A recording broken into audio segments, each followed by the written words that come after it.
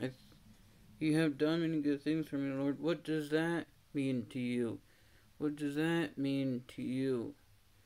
What does that mean to you? You have done many good things for me, Lord, just as you promised. What does that mean to you? What does that mean to you? Does it talk about, God already,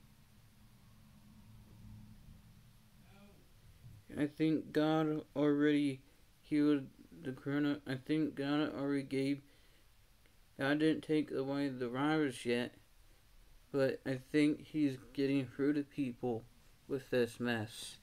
I think He's getting through to people with this mess.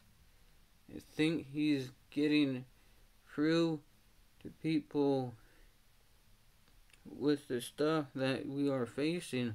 I think we are doing what we are supposed to be doing right now by reading the Bible and reading God's Word and preaching God's Word and showing God's Word, showing God's love and other things. We need to prepare ourselves. We need to ask God or search in the Bible what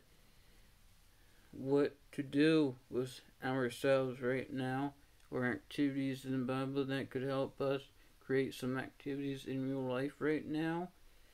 I think we should be busy. I think we should read the Bible. I think we should come up with activities that goes along with the Bible, God's Word.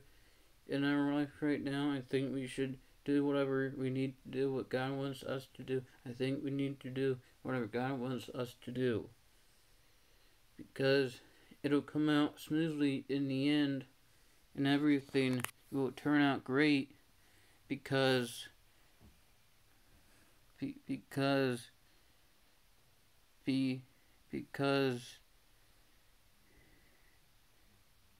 because I think everything will turn out great in the end.